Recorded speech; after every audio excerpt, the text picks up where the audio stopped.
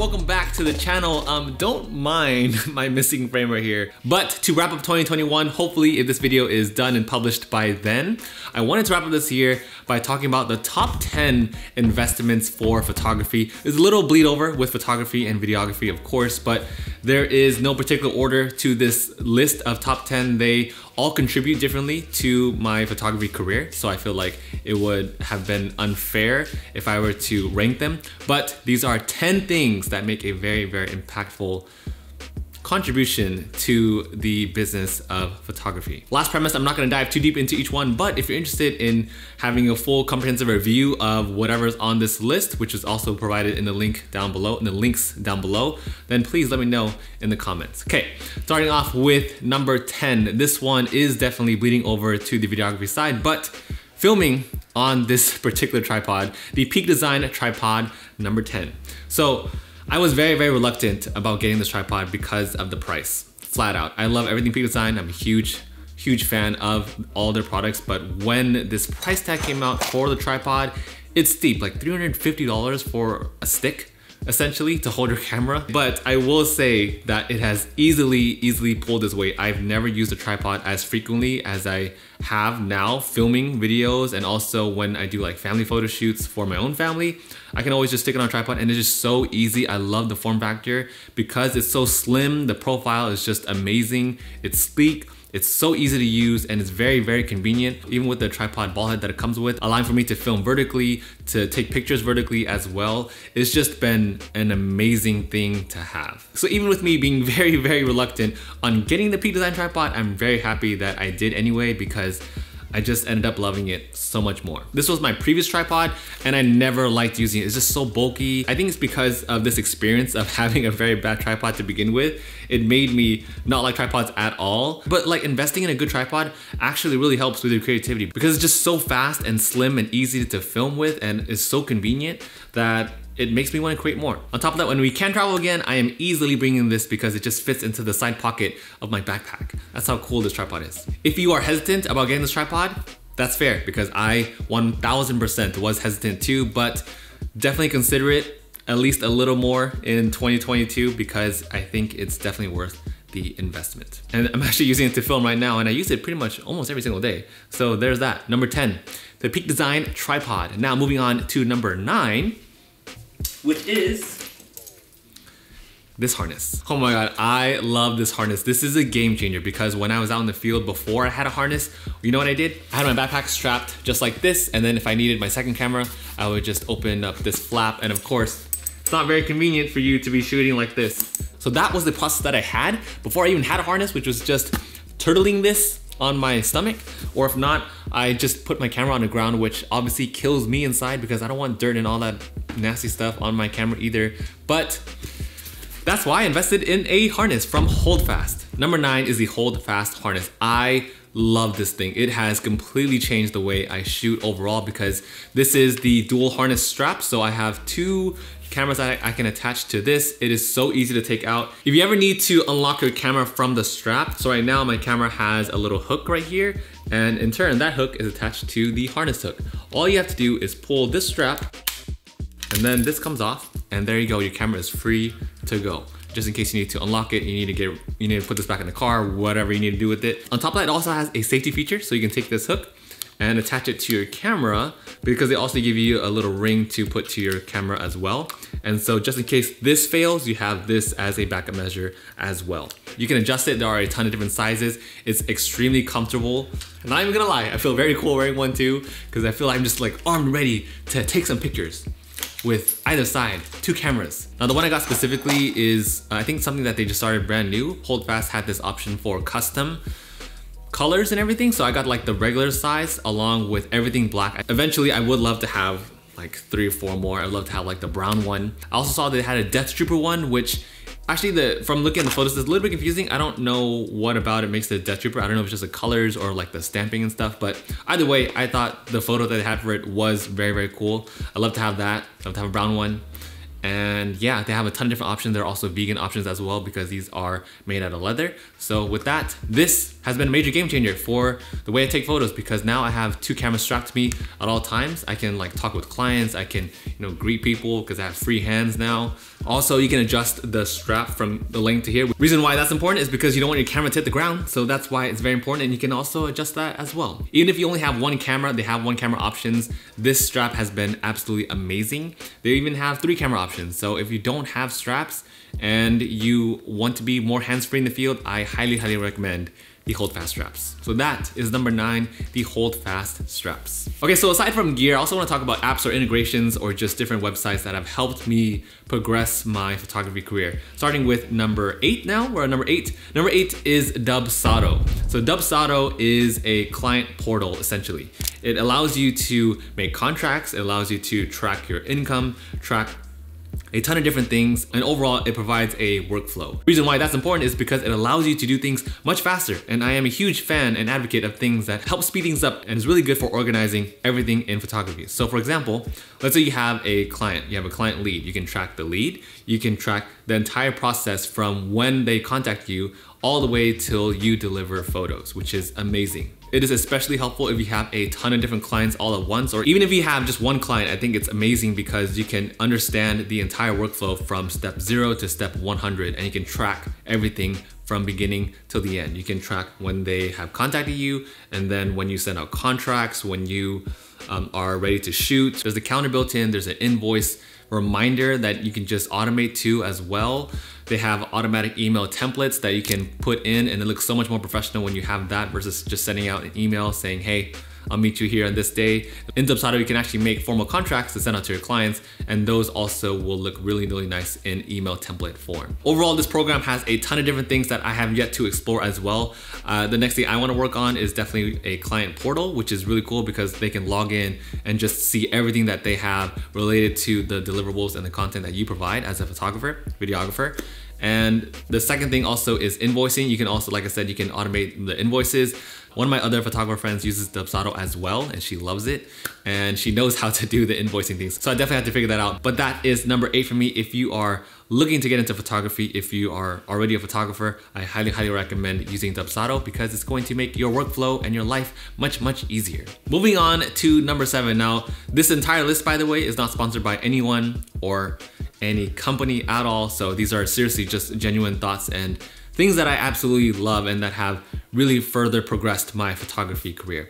Number 7 is the Linen Jersa SLR Lounge. I cannot rave enough about how much value that I've gotten from Linen Jersa. I've also been learning from Pi across all his YouTube videos. He's been an amazing indirect mentor, and after all of his insight that I found on YouTube, I just had to look more into his courses and what they're providing at Linen Jersa. The SLR Lounge, let me tell you now, it has completely changed everything about my photography. Seriously, from like every part of the process, from like my workflow, my mentality, the way I charge clients, the way I structure my pricing for both the product photography side, because I do have a second YouTube channel talking all about board games and everything, but the way I structure pricing for that channel, as well as for my people, my portrait clients too, since learning from the SLR Lounge. And there's just so much insight and so much value that I've gotten from that course. I feel like it's easily paid for itself within like a day, honestly. I've only gone through like 10% of the resources that they've had there. I've seen their forums, they've been very active on their forums, answering different photographers' questions. I know they have just a bunch of resources and guides to pretty much anything that you can possibly ask about photography. They have it in SLR Lounge. If you haven't checked it out yet, I highly recommend just checking out the website, seeing what they have to offer. The way it's changed my pricing model, the way it's changed the way I approach clients, and how I niche down both in the board game side and in the photography side. It has been a game changer, and I have loved SLR Lounge. Pi, I know you're probably not watching, but you've been an amazing help to me in my photography career all around, and I have absolutely loved SLR Lounge. So thank you so much for all your insight, both on YouTube and in SLR Lounge.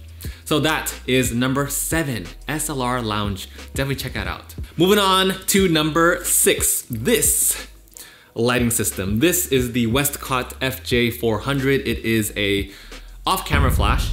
And just like when I talked about the Peak Design tripods, how I initially hated those things, it's because I've either had a bad experience with them or I don't know how to use them. But I think I've spent so much time with those things that I'm pretty sure I knew how to use them. It's just they really provided a bad experience, being that the old tripod and external flashes that I've used previously. The FJ400, oh my god, the results that this flash provides is amazing. So far, I've only used it on 2 shoots, but let me tell you now that it is an absolute game changer. I've said that about a ton of things on this list already, but seriously, this flash has been amazing. Paired with the Manny Ortiz Beauty Dish, my god. Here's some samples from the lifestyle photo shoot that I've done. This flash, I cannot wait to take this flash out and do some creative portraits around the city, around a couple of fun locations around here when I get a chance. But other than that, this flash is never leaving my toolkit. It is going with me on every single lifestyle shoot that I have planned, especially for 2022. The battery lasts forever, the results are amazing, it's portable, and you can also use it as a constant light if you want to as well. Only thing that I have to complain about this is that the wireless trigger only takes USB charging. It would have been nice if there's battery too, because if you're on set and the battery runs out, then you have to charge it again using the wire only instead of using a battery. And the battery on that surprisingly doesn't last very long on the transmitter. The flash itself lasts forever. The transmitter doesn't, and that hasn't been too big of an issue, but it is probably the one gripe that I have about the FJ400. Okay, now we are halfway through the list now, moving on to number 5. Number 5 is CloudSpot. Now CloudSpot is a gallery system. When I used to deliver photos back in the day, I used to just email them in a Dropbox and that was it. And let me tell you now that I've had so many clients rave about a gallery system because it's just so much easier to use. A Dropbox is just so simple. Yes, like you have the photos there, but the way people open it on different applications on their phones or like PC versus Mac, it's different and the experience is different. And when you are delivering photos to a client, you're ultimately delivering an experience. And that's what we do as photographers, right? But Dropbox doesn't look nice, and also you have to pay for the amount of storage that you have on Dropbox as well. For CloudSpot, there's just one set fee, and I don't think it's that bad. I'll pop up the number here. I forget what it is, but that's how much it costs per month. And it's been an amazing experience overall. I've used it again for both the people side and the board game side as well. A ton of things on this list I use for both sides, but CloudSpot has just been an amazing experience overall. I just drag and drop photos there, leave it uploading, and then you can set up a gallery system. You can connect it to your store.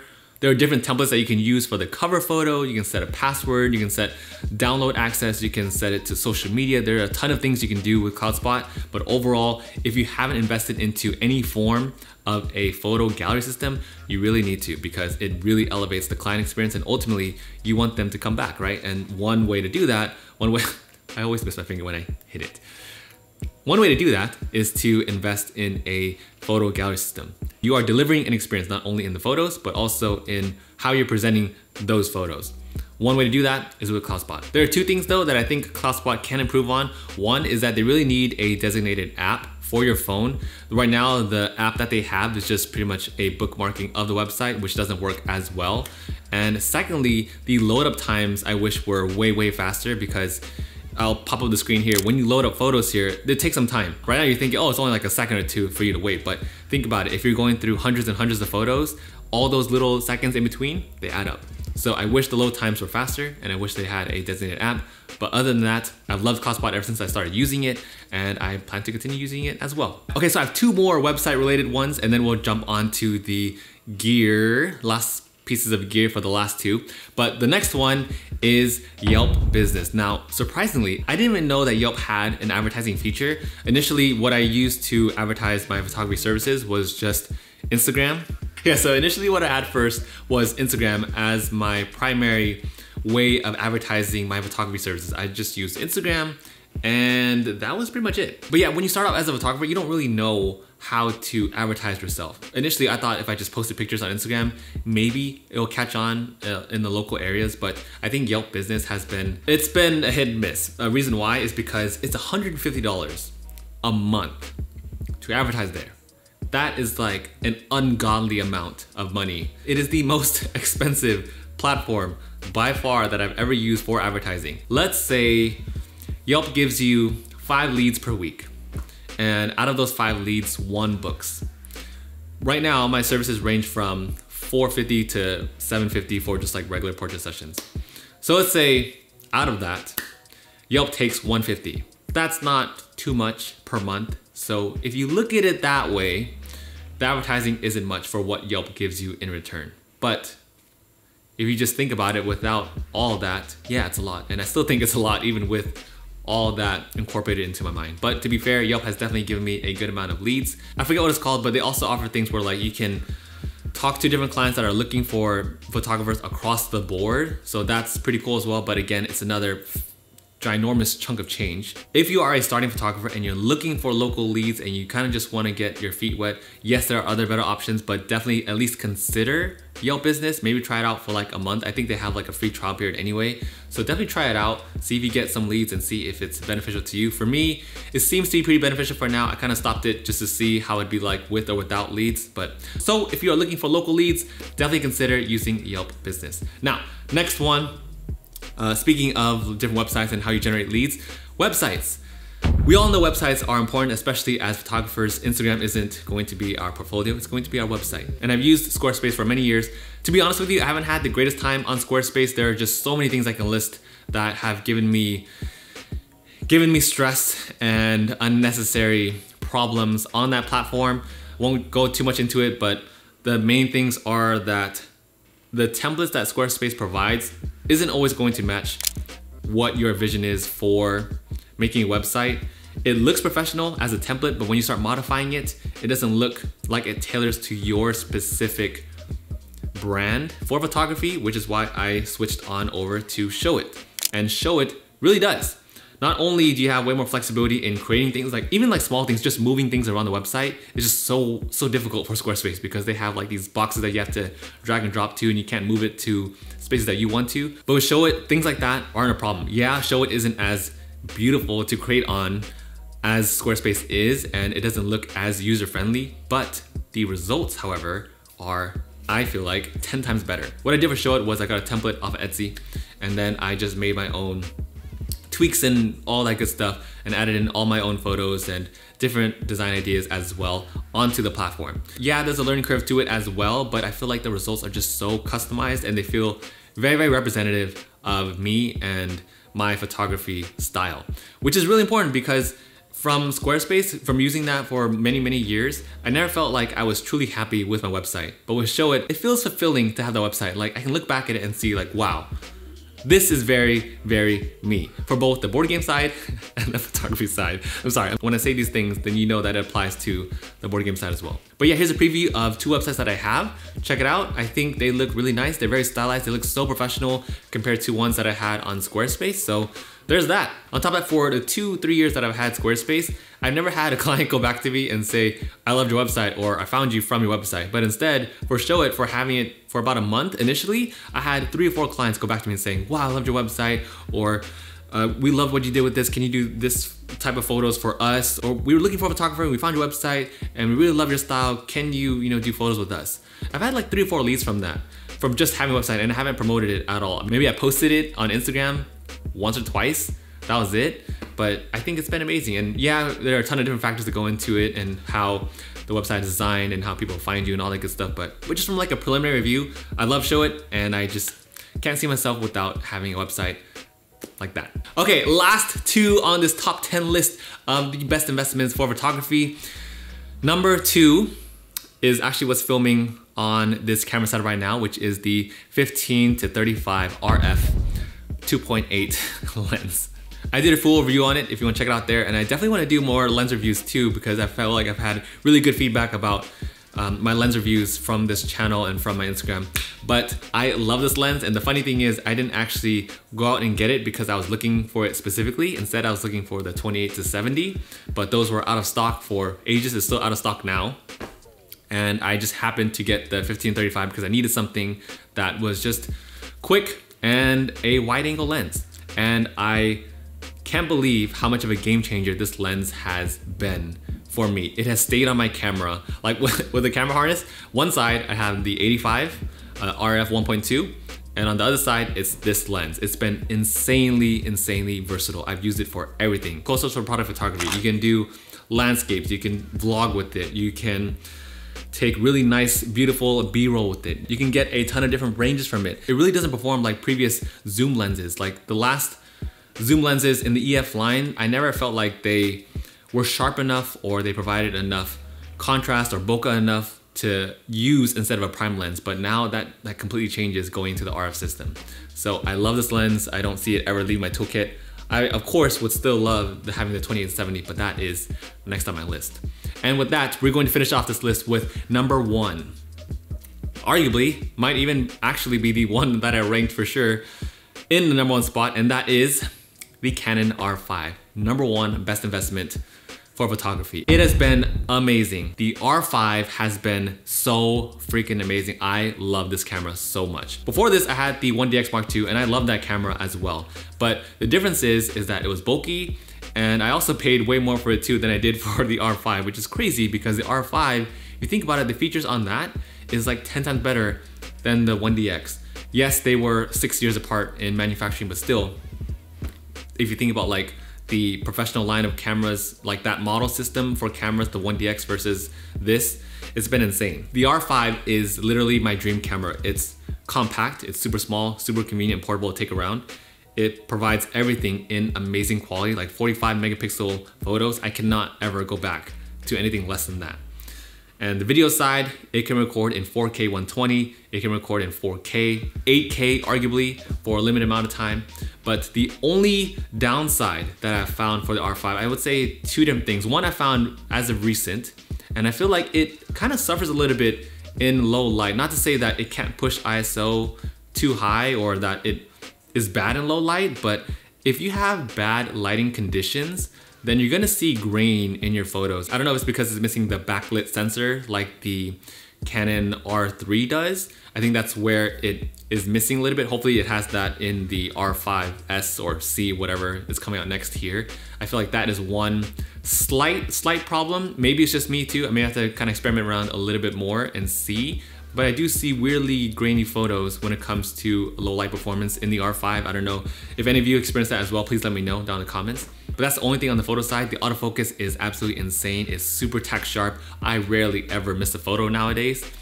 That's all because of the autofocusing system on the Canon R5, it's not me, which I think I might be getting a little bit too spoiled for.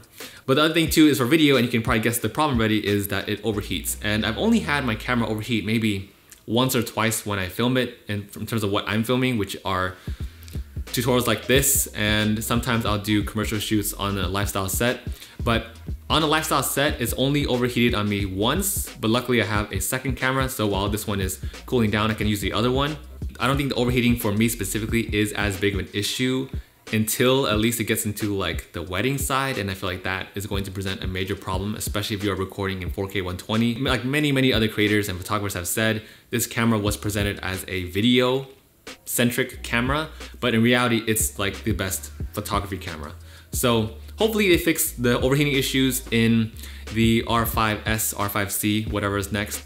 And other than that, I have loved it. It's definitely number 1. Like my number 1 best photography investment has been the R5. I don't see myself using anything else.